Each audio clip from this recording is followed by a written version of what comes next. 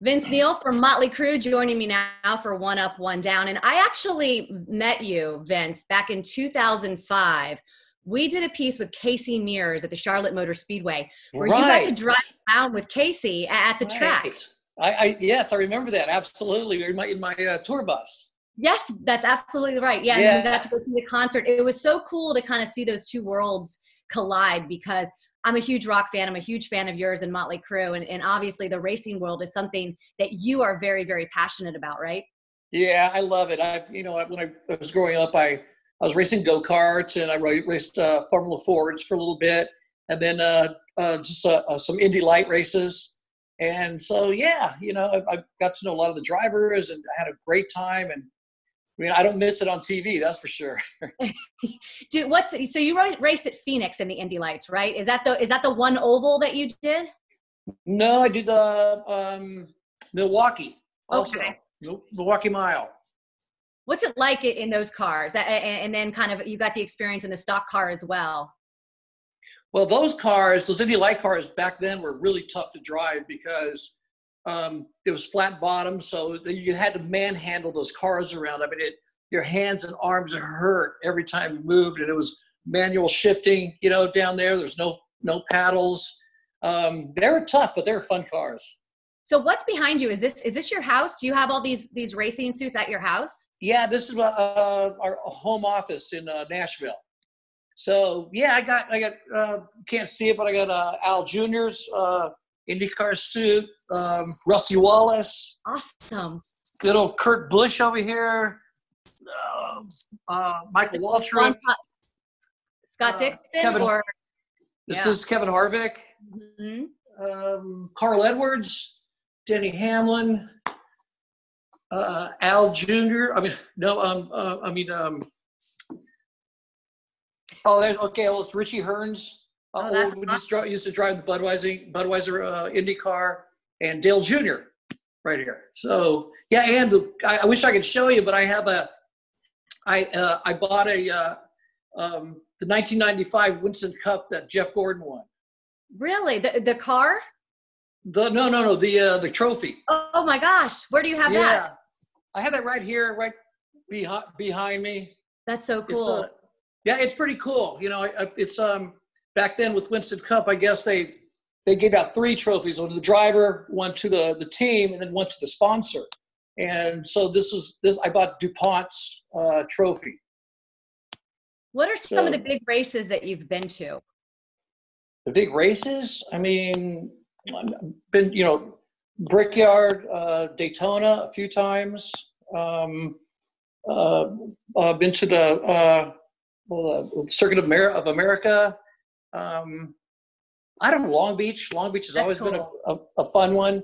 And I heard that they're trying to put a track out here in Nashville, do a street course, and hopefully that happens.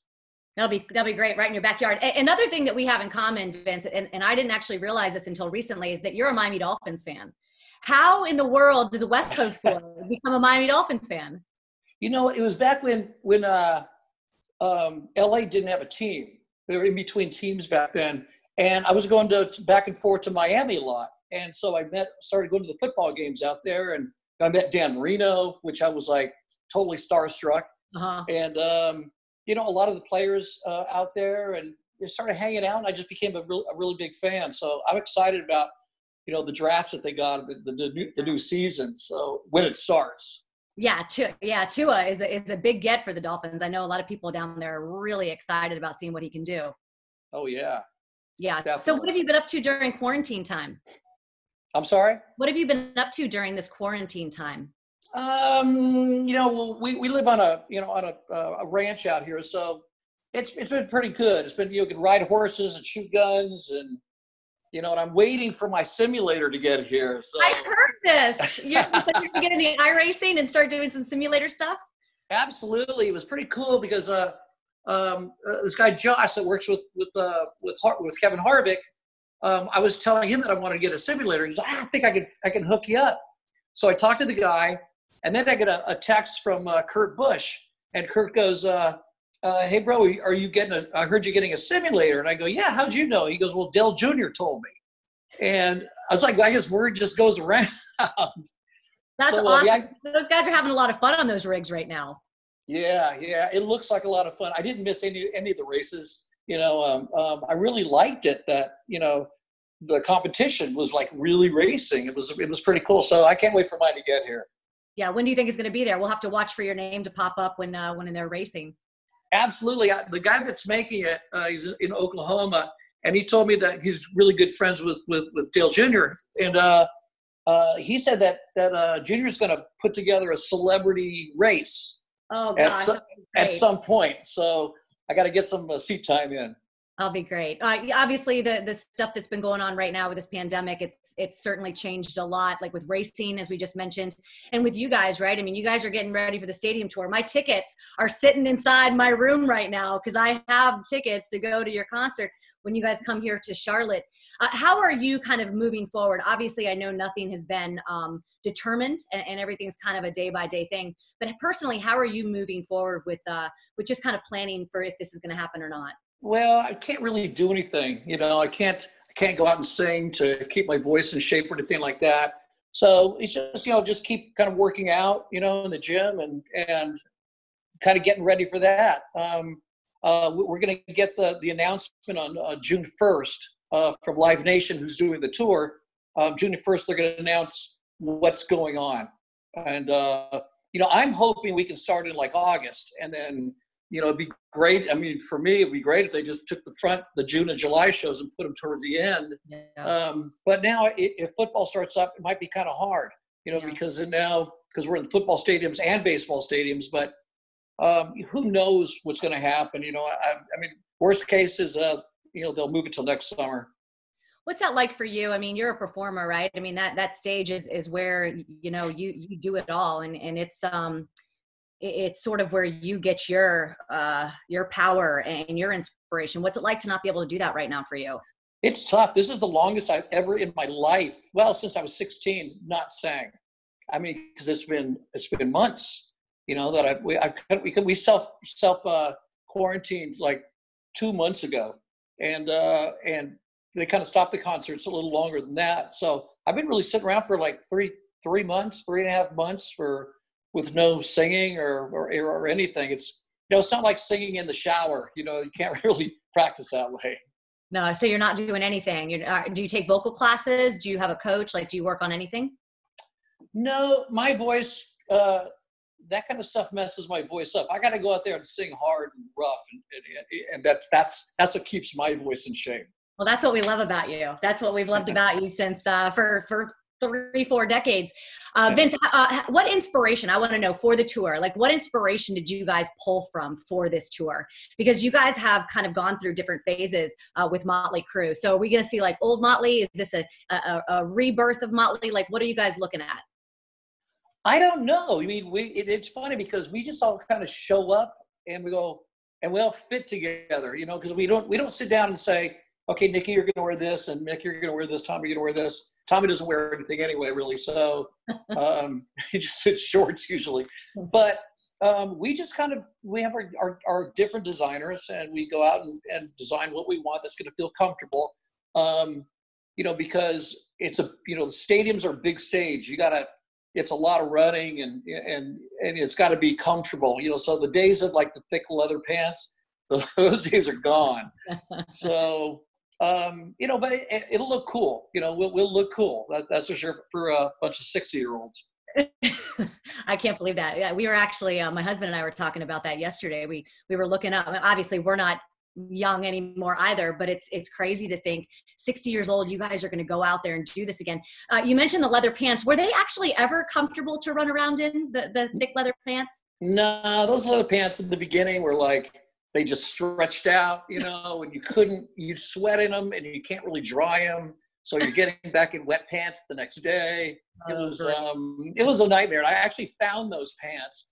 And I guess when I put them away, like, a couple decades ago, I didn't fold them or anything. I just kind of threw them in a wardrobe case. And I found them, and it was like a ball. It was like just a leather ball of stuff stuck together. And so those things were ruined.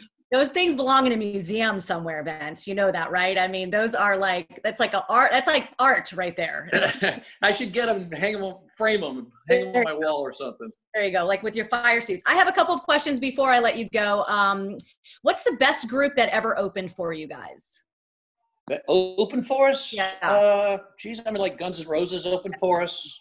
I was going to say the Stones, but we actually opened for them. So would that be the best band that you ever opened for? That was well, the Stones was pretty amazing to open for. And then in 1984, it was us, Van Halen with Dave Lee Roth and AC/DC. And we did soccer stadiums throughout Europe. That was fun.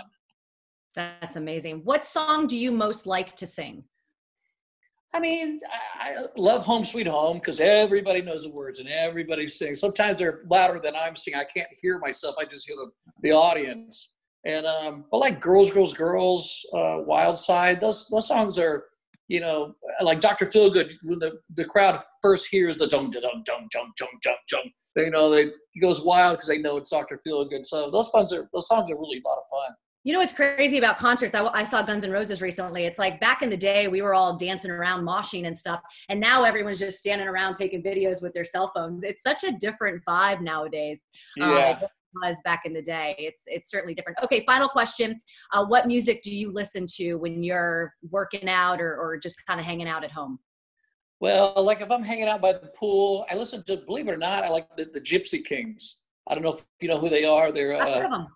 Yeah, but I like the oldies. You know, I like on my Pandora, you know, it's like the Creedence Clearwater Revival station, you know, so I guess I'm too much little country out here in Nashville. I do like Mama's and Papa's radio on Pandora. I like that one. Or the Doors radio on Pandora. Yeah, Doors radio is great too, yeah. I like those. All right, I lied. I have one final question. The movie The Dirt, everyone obviously reconnected with Mötley Crüe. Different generations now kind of appreciate what we have all appreciated for so long. What part of that movie did you most connect with? I mean, it was a really good movie. I had a blast watching it. I was pleasantly surprised that it actually kind of really stuck to the book. And but like the part when I lost my daughter, you know, really got to me, and just like the way we started, you know, and our first shows, you know, it was fun to kind of revisit that, you know, and think about it and go, yeah, that was a lot of fun back then. Did you guys like contact each other or watch it together or talk about it afterwards, like immediately after you watched it? Well, each guy actually went to different screenings because Nikki and Tommy were in LA and I wasn't. So they saw a screening over at Netflix and I went and saw it at Netflix. But what we did is we had a movie premiere in LA and all four of us, you know, watched it together. And that was a lot of fun.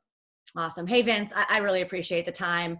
Again, I hope to see you on stage, and I hope to see you at a race sometime in the Absolutely. Well, hopefully we'll see you in Charlotte. All right. And on the iRacing, watch for Vince Neil coming on an iRacing rig. Yeah, there you go. Maybe you'll be racing against me sometime. There you go. Good luck. Thank you so much, Vince. I appreciate it. All right. Thanks. Bye-bye. For the best access, perspective, and personalities in all of sports, follow us at Fox Sports on Twitter, Facebook, Instagram, and YouTube. For more great NASCAR on Fox content, subscribe to our channel. It's somewhere right around here.